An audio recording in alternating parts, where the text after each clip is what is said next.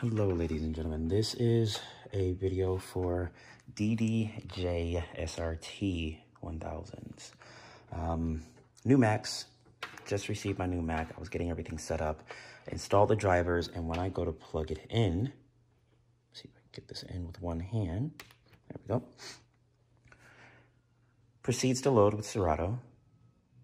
Music, it is working in correct order. Receiving a no audio driver error on the display. But as you can see, everything works in correct order. Everything's working in correct order. The controller's working in correct order. I just received no display. So this is a fix for you.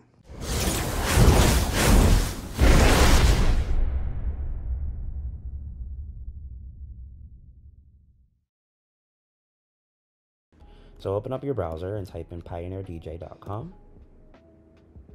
And from there, you're going to navigate to the support page and software and firmware updates. This is going to take you to their product line. So you want to navigate down to the DDJ SRT, 1000SRT rather. And this is going to take you to their firmware and drivers update page. Now the firmware is going to be relevant to your actual controller to keep the controller up to date, the hardware of the controller up to date. But in this case, we want to go down to the drivers. In drivers, you're going to see a number of different links. So you want to read which one and find which one is relevant to your system and your operating system.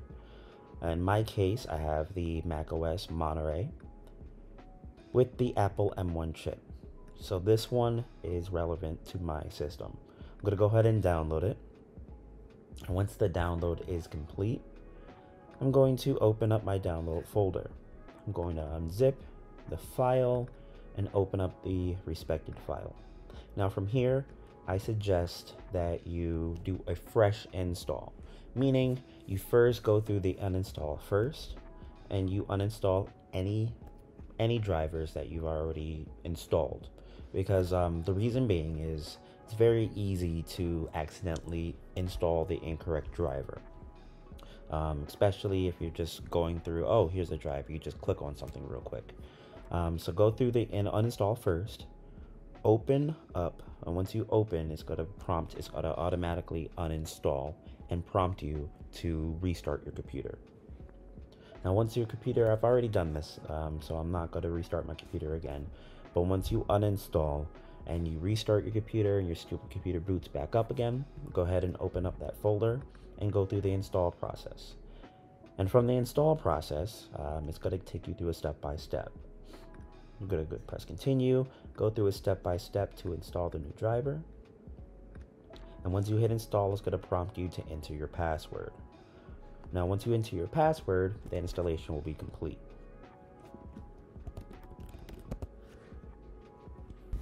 You're going to go ahead and close here.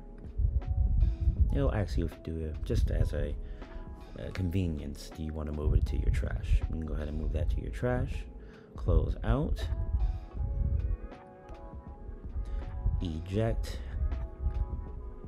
And very, very important is just like you needed to reset your computer to finalize the uninstallation, you have to reset your computer again. And this is to finalize the installation of the driver. So go ahead and head over to restart. Now, I'm gonna go ahead and stop the recording, and I'll see you after I restart my computer. All right, now we're on the reset screen. We're going to allow this to reset. I'm going to enter in my password. One moment.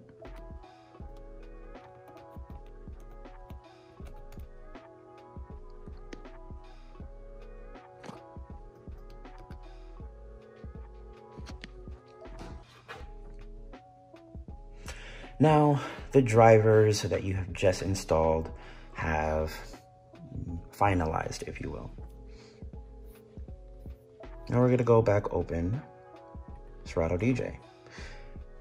Now this time, when we plug in the SRT,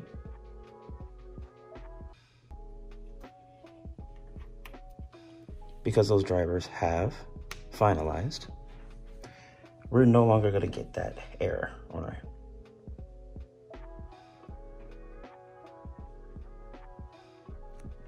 And now we have successfully installed the drivers. It's connecting. I can go to any song now, load it up, and we are good. Once again, if you have any questions, concerns, go ahead and send me a message. I'll be more than happy to help out how I can. And that's all we have for today. Signing off.